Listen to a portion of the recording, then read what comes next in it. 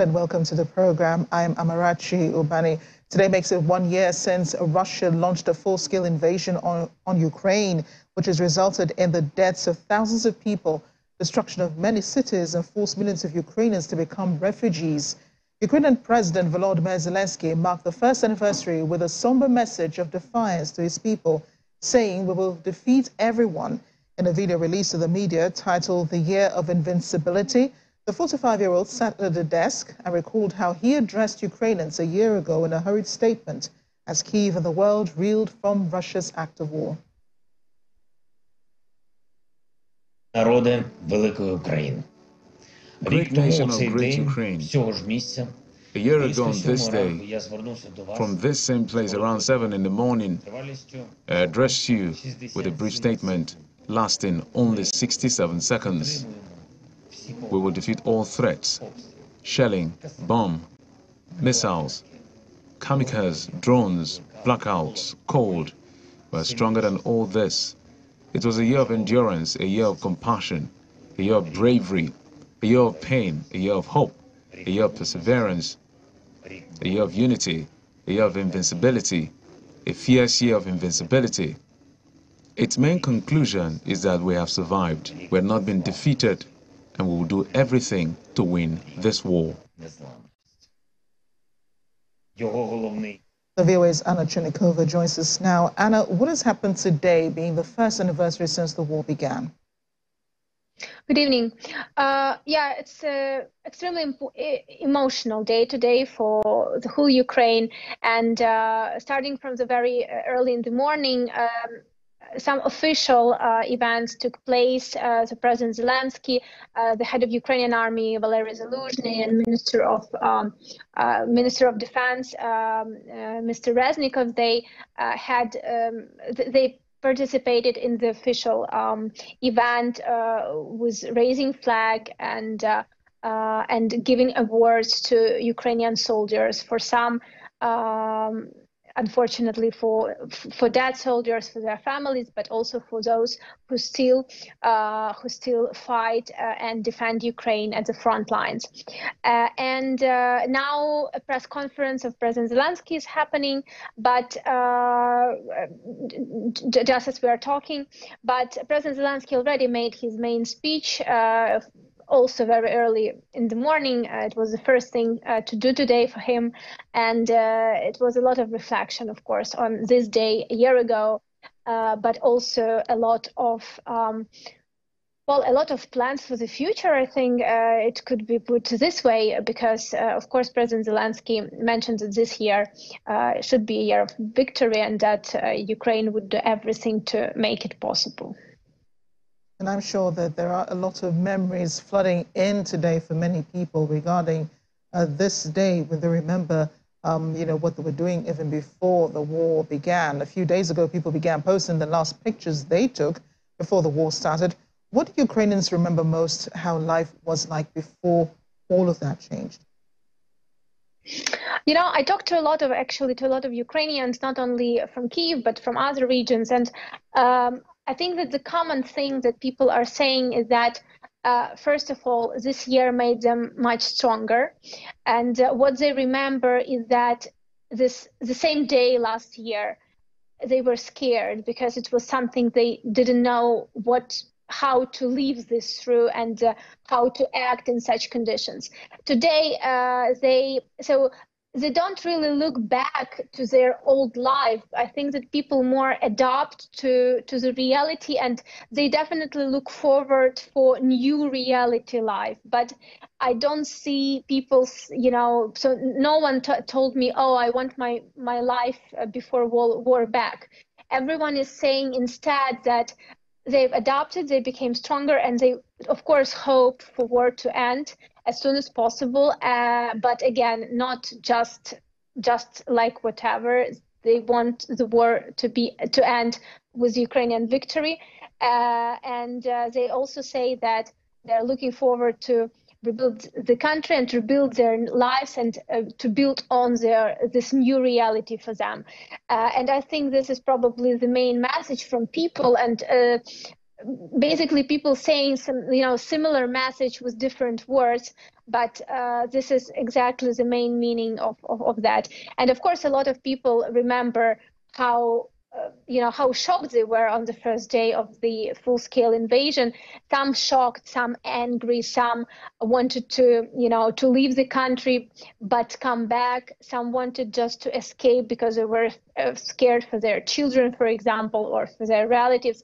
Some had different feelings and wanted to go straight to the front line or straight to get their weapon and start defending the country. So a lot of reflections these days, not only today, but also yesterday, and I think that upcoming days as well, we will hear a lot. But most of people are actually saying that this year have made them much stronger.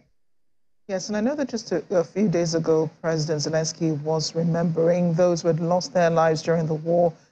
He went to, I think it was a wall of remembrance or something, where they had the names of the soldiers and people, most of the people who had lost their lives during the war. Do Ukrainians remember that? Do they remember that people actually died, how the Russians invaded their cities, invaded their towns and took over, how people ran helter-skelter, and how, there was defiance against the Russian forces, I think, in Kherson at some point, the people eventually forcing the Russian troops there out at some point. Do they also remember the little victories that they have also gotten? The fact that Bakhmut is still holding stronger despite the tirade of attacks that Russia has been making on the town itself. And then despite the fact that, Ukraine has lost 4 regions now to Russian annexation and so on. Do they remember the little victories that have also been won? The fact that they have the Western allies on their side, the weapons that they need to fight this war, and that they also have a courageous leader who is still defiant in the face of all of these? Well, I should say that, well, first of all, answering your question, of course, people remember, and people remember everyone who died. I mean, there are names on this wall, the one that you mentioned, the Wall of Remembrance, and President Biden, when he was visiting Ukraine, he also visited this place. It's located in the very heart of Kyiv, in the very city center, and a lot of people actually, when they walk through the city, they pass by this wall, and a lot of people stop by and pay attention. And today I was next to this wall, and I've seen a lot of people, both military people and civilians, just walking, passing through this wall and looking in the faces of these people who died. And you can see basically this face. So these people, the names and photos are arranged according to the year of war when they died, because it's for 9 years now that this wall was growing, and it's almost no space anymore on this wall. So I think it will be somehow probably prolonged to a different place or something. People, I should say, people definitely remember. I think that such shock that Ukrainians had to live through, especially from these first days of war, it's difficult to ever forget, and difficult to ever make unimportant. So for people, it's always gonna be something to remember, and definitely this would affect their future. But I should say that at this point of war, people are very determined to fight, to continue their fight. And this is something that I can feel being here in Kyiv, for instance. I can feel that if at the beginning of war, the city of Kyiv was kind of empty, and then when Ukrainian forces liberated Kyiv region, most of Kyiv citizens came back, at least, I mean, a lot of Kyiv citizens came back. Now Kyiv is full of people, full of life, and the mood is very, is very courageous. So I don't think that this year made people tired of war or anything like that.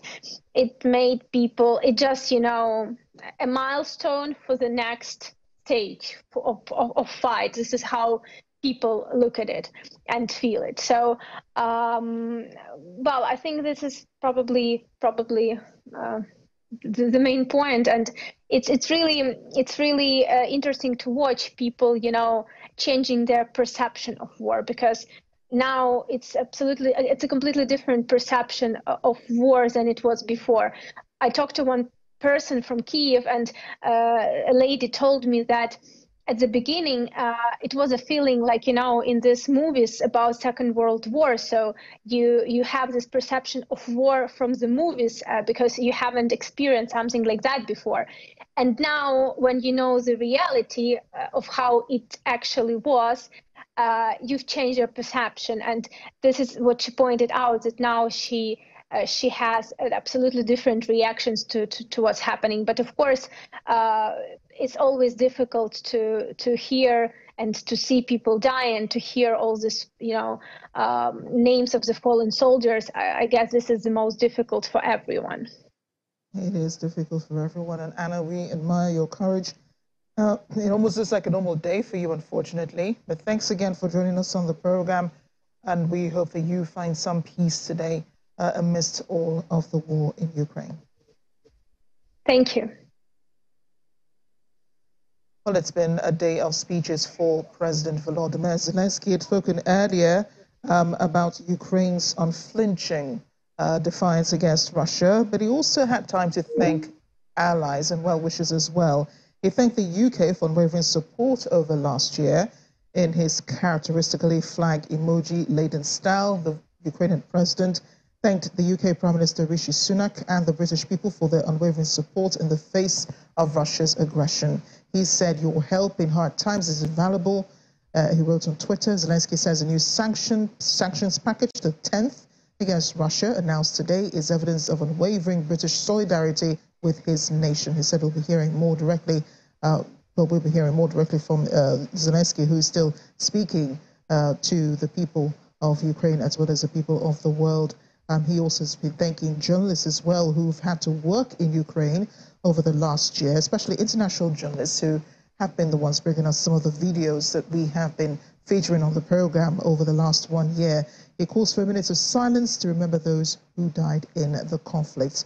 President Zelensky also has thanked countries who supported Ukraine over the last year, including those who voted at last night's UN meeting, where a resolution was agreed to demand Russia leaves Ukraine immediately. He also appealed to some regions and countries who have been less forthright with their support for Ukraine. President Zelensky says he'd like Latin America, Africa, China and India to all be part of the Ukraine-Russia peace process. He has been answering questions from journalists who have been, reacting to the press briefing he just gave. One media outlet from Ukraine had asked about China's involvement and his assessment of allegations China might be supporting Russia. President Zelensky says it's a good thing that China is talking about Ukraine and respects that Beijing is speaking about territorial integrity. Along with China's respect for international law, Zelensky says that they want to put these aspirations to good use and work on that with China. He's been taking selfies with people there at the press briefing as well. Poland has delivered its 4 Leopard tanks, prepared quickly for delivery on the anniversary of the Russian invasion today. Ukraine is hoping its allies will send dozens more of the German-made tanks and that this could prove a game-changer on the battlefield. As it stands now, Russia still occupies a fifth of Ukrainian territory and appears to be restarting major offensives across the vast front line.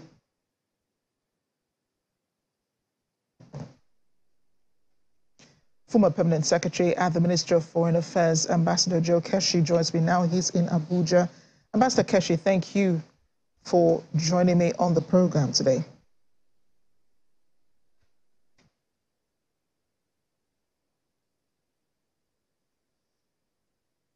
It appears Ambassador Keshi is not the one on the line, my apologies. Political and International Affairs Analyst Professor Femi Otunbaju joins me now. He's here in Lagos, but joining us from his studio at home. Professor, thank you for making time to be with me on the program. And you were with me yesterday. We were talking of the eve of the war in Ukraine and how far that they have come. And of course, there is that video that has been making the rounds of an European MP condemning colleagues for their role, that she said helped to instigate this war, which also helped to perpetrate it. And now they're refusing to take responsibility for what has happened. Instead, are perpetrating even more violence, helping to perpetrate more violence in Ukraine. Yes, I share that sentiment. The Western power, the European powers and the United States seem to have stuck to their narrative, which fortunately or unfortunately they have sold to 141 countries that voted at the UN General Assembly yesterday, that Russia is the aggressor and therefore must withdraw from Ukraine. The reality, of course, is that it's the Western powers that are shoring up Ukraine to be able to resist Russia. Of course, everybody has a platform on which it is basing its argument. The major reason, the major argument of the West is that sovereignty is being infringed. Of course, Russia is talking of its own strategic interest, does not want a NATO member at its doorstep. But it is the Western, European and United States that are behind the ability of, so far, of the Ukrainians to resist. Unfortunately, that resistance is at a very, very, very heavy cost. And the Western powers must take responsibility for it. Even the United Nations resolution seems to have tilted itself to the perspective of the Western powers to say that Ukraine must get out of that Russia must get out of Ukraine and withdraw its troops. Of course, we know this is international posturing. A lot will be going on the ground. The UN should be seeking resolution, not condemnation. Russia is preparing for a spring offensive. The Western powers are arming Ukraine to be able to resist. They're giving Leopard tanks, they're giving Bradley fighting vehicles and all kinds of weapons. But you must ask yourselves, in the last 1 year, what has been achieved by both sides? What has been achieved by Ukraine? Ukraine has attracted to itself horrendous destruction. 6 cities, major cities in Ukraine, have been virtually wiped out by the Russians. 1,162 towns and villages are in blackout because Russia has embarked in the last few months on degrading the electrical infrastructure of Ukraine. Ukraine is the one that is suffering destruction, not Russia, not Germany, not Berlin, not Washington. What they are doing is supplying all these weapons, which of course is also showing up their domestic economy, their arms production industry, and so on. So the world cannot afford for this war to linger. In the last 1 year, we have suffered from the consequences of the war. The collateral damage has been significant. We have suffered from shortages of food.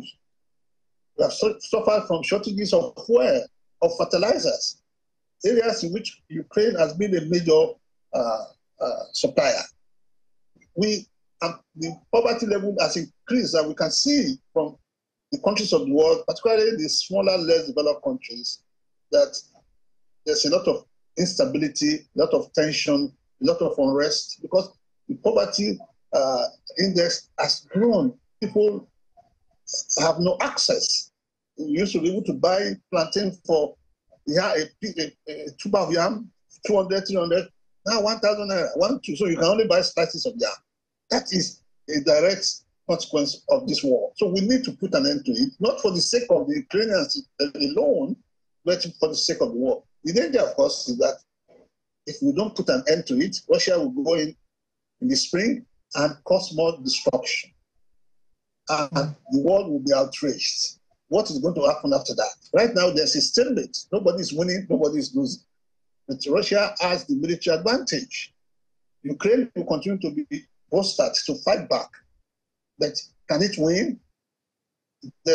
I've never seen any analysis that indicates that Russia will win. But there's in the West, in the US, the assumption, the hypothesis, the proposition that it was possible for Russia to be defeated.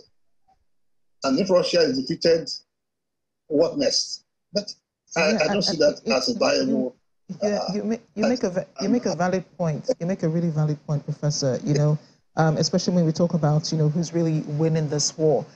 And my question is: Is this a war to be won? Is this really a war to be won? Is it really about winning? Because the way it's going, Ukraine is fighting so hard. Russia is also fighting so hard. Despite everything that's happened, despite the sanctions, the Russian economy is predicted to increase by 0.5% at least this year, to appreciate. And that's interesting because, Russia is still making imports, they're still exporting, they still have partners on the other side of the world who are still helping to buoy its economy. So is this really a war to be won? It is not, for everybody's sake. The Ukrainians cannot win, not because they cannot push back the Russians, but they will never be able to regain Crimea and the Donbass region. That has to be their strategic objective, to be able to maintain total control over their sovereignty. But that's not likely. The Russians themselves may not be able to take the whole of Ukraine, but they might be able to maintain their control of that region, the Donbass region. So it is not about winning to the point but of course, if they succeed with their spring offensive, they might be able to push towards Kiev. And then what happens after that? The Russians will drive away the government of Zelensky and impose his own regime there. So we don't need to go that far. But the world is not taking the necessary action to stop this war. They think that it is a war that must be won by the West. The West must bring down Russia, and Russia, of course, being a military power. Russia is not a great economic power.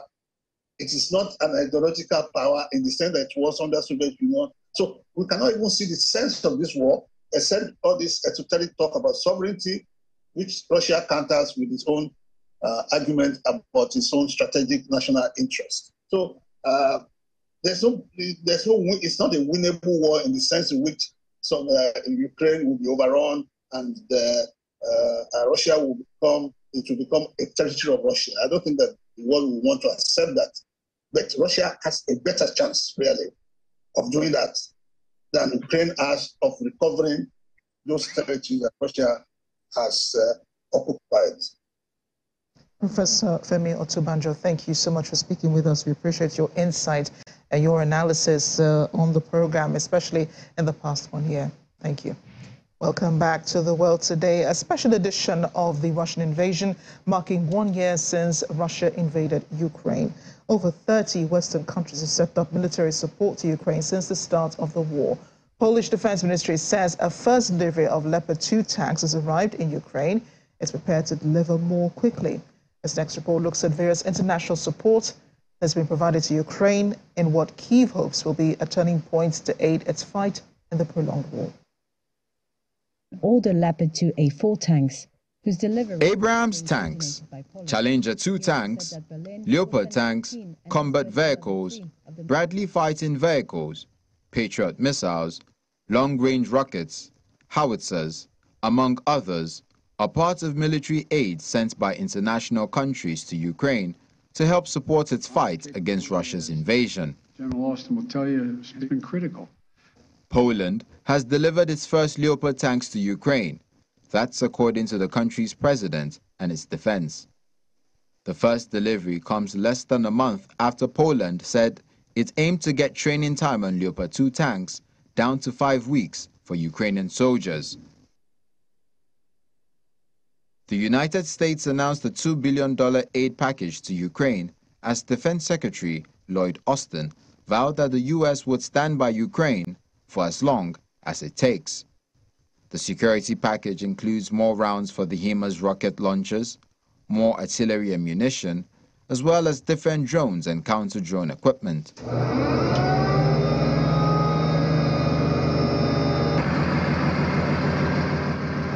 Britain's Prime Minister, Rishi Sunak, on the other hand, said that he would support allies if they decided to send fighter jets to Ukraine now. I said what I've done is say to all allies that we stand ready to support them if they can provide fighter jets to Ukraine now, and for our part we're also leading the world in training Ukrainian pilots on NATO standard aircraft. That's the right thing to do, because this is about giving Ukraine the means to defend themselves and win this war. That's about more air defense, it's about armored vehicles, it's about long-range weapons. The UK is out in front in all of these things, and it's important that we continue to do so and lead, because we all want to see Ukraine succeed. In light of that, Britain began to warm up its production lines to replace weapons sent to Ukraine and increase production of artillery shells to try to help Kyiv push back Russian forces. Britain has already given more than 10,000 Ukrainian soldiers basic training in drone warfare and has been training tank crews since late January. The Czech Republic has supplied hundreds of pieces of heavy military equipment to Ukraine over the past year and will continue supporting efforts to aid Kyiv.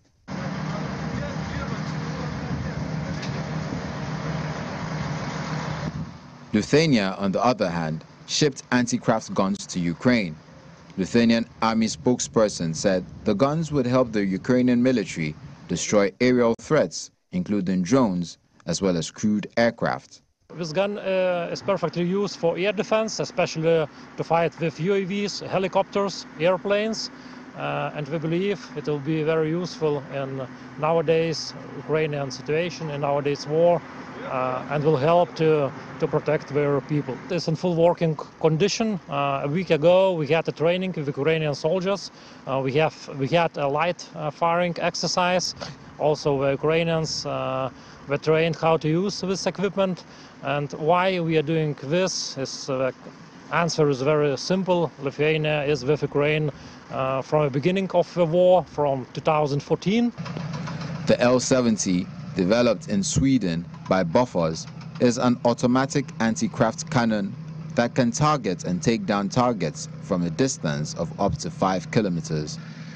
Germany said it will supply its Leopard 2 tanks to Ukraine, overcoming misgivings about sending heavy weaponry that Kyiv sees as crucial to defeat Russia's invasion, but Moscow casts a dangerous provocation.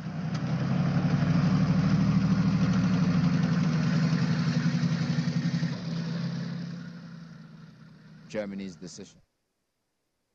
So much spent on this war in 1 year alone. More than 100,000 people have been killed. It's the highest number of people killed in a war since the Second World War, beg your pardon.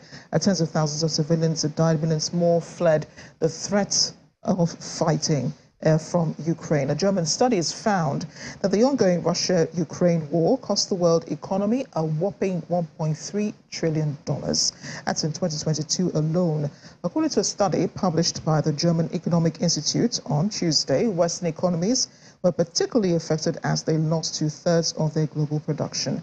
For 2023 alone, the Institute projects an additional global value added loss of $1 trillion. Unfortunately, the all clear is not yet in sight, it says, warning that raw material shortages and uncertainty would continue to occupy the world until 2023 and the cost of prosperity.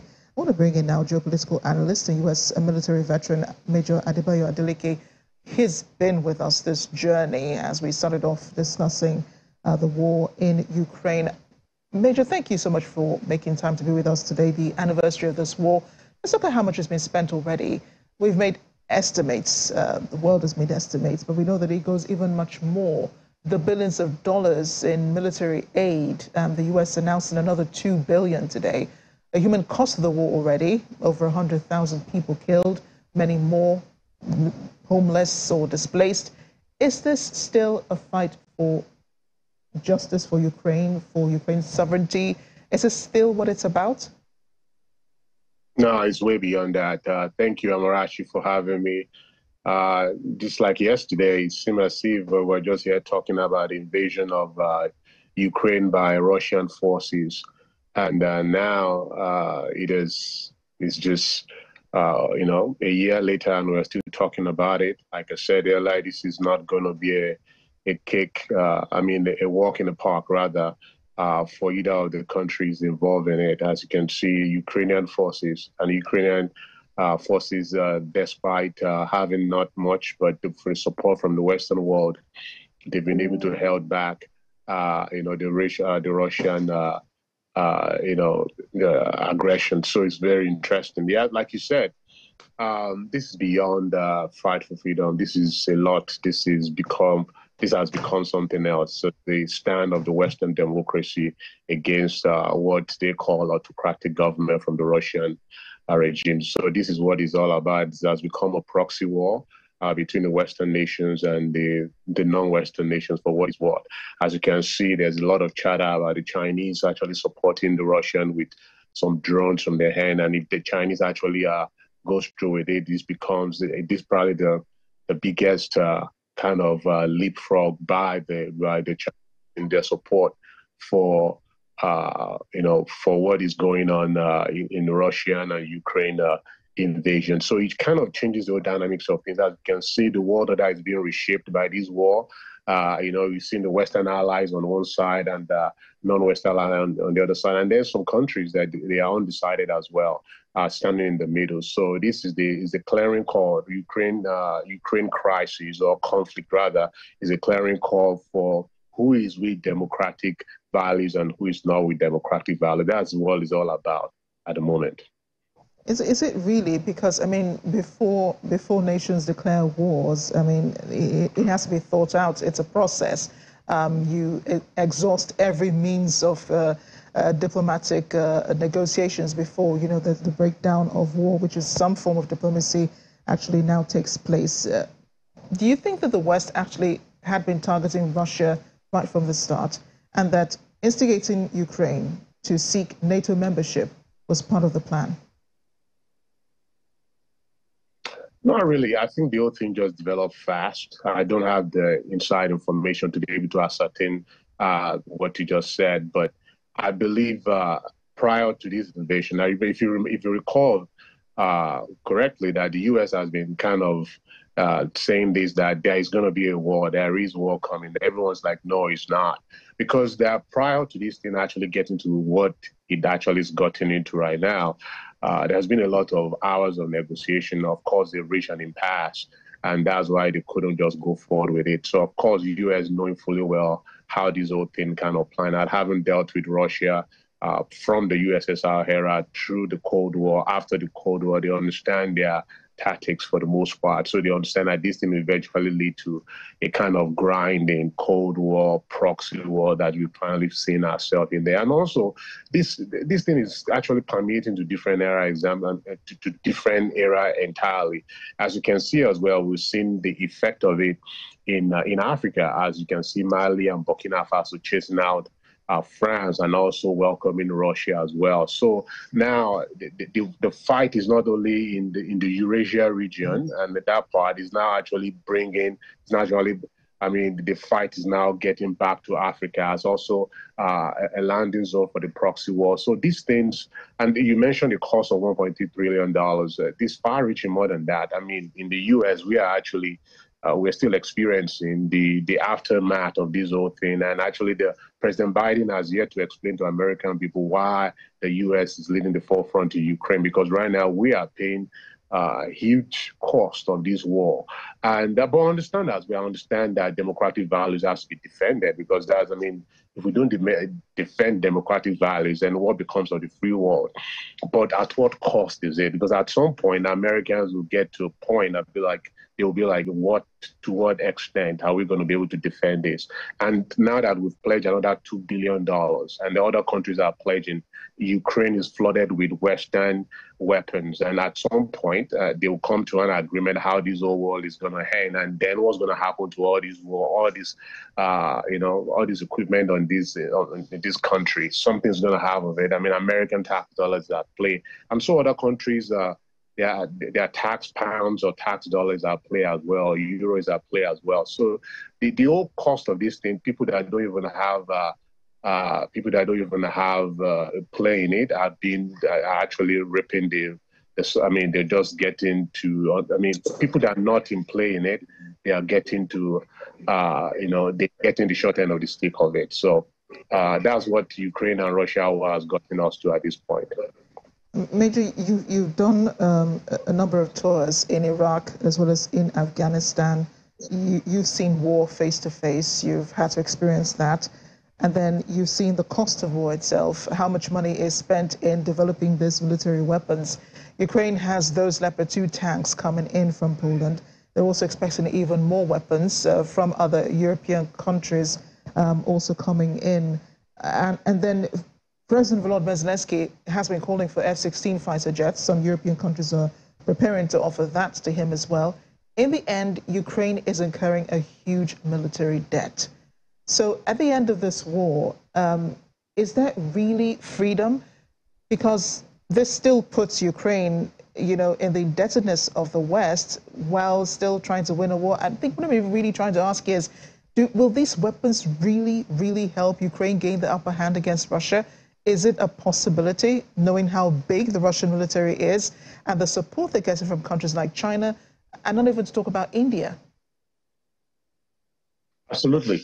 So it's a very interesting and yet complex question you have, Samarachi, because there is no way you kind of skin it. You have to define what is freedom.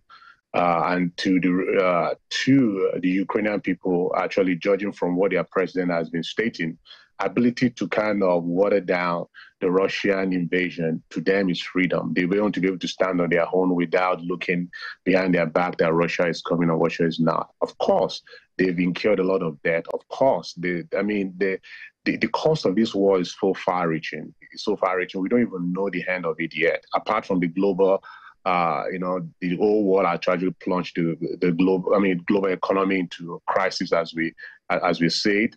The Ukrainian people have to be paying this thing for generations to come. And I mean, to be honest with you, all these things has been shipped to Ukraine. At some point, they have to figure out a way to pay it back. It's not, nothing is given for free, and then the amount of people that have died. Honestly, I personally, and I've shared my opinion on this platform, that the best way to do this is to actually figure out a way to get Russia into a room, and then just talk about the way actually Russia will bow out of this gracefully without being kind of defaced in this point of, that's the only way that everybody we have to reach a point that is a win-win for everyone. But to be honest with you, everyone is at a loss.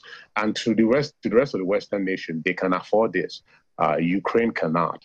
The rest of the Western world cannot. They really can afford it, and there are other ways they can play these things. And they also have to realize that some of the countries that are over here, even Russia, has some kind of relationship with the United States as well. So it's very interesting. If you could just pause here for a minute, I want to bring in Ambassador Keshi, the diplomat in our midst. He's a former Permanent Secretary of the Ministry of Foreign Affairs. Ambassador Keshi, thank you for joining in the conversation.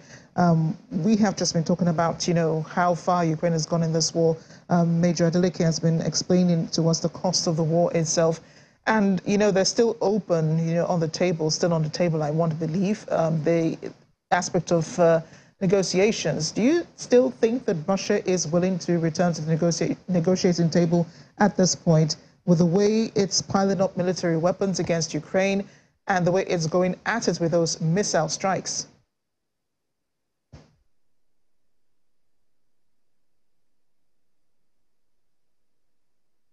Thank you for having me.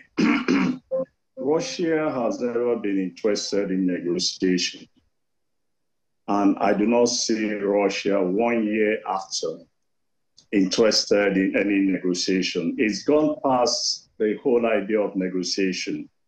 When you come to think that when this war started, everybody thought that it wouldn't last long. The Russians themselves thought that it wouldn't last long. They've done everything they believe was possible for them to win the war. They've destroyed virtually all infrastructure. They've destroyed schools. They've destroyed hospitals. They destroyed residential, quarters, around the country. And the last thing they did to punish Ukrainians was to blow up all the all the power stations so that they could suffer during the winter and hopefully surrender. The Ukrainians have shown so much resilience, courage, and determination to continue to fight for their freedom. And so that itself poses a challenge to Russia. And from what the Russian president said a few days ago, I'm not too sure that he's prepared to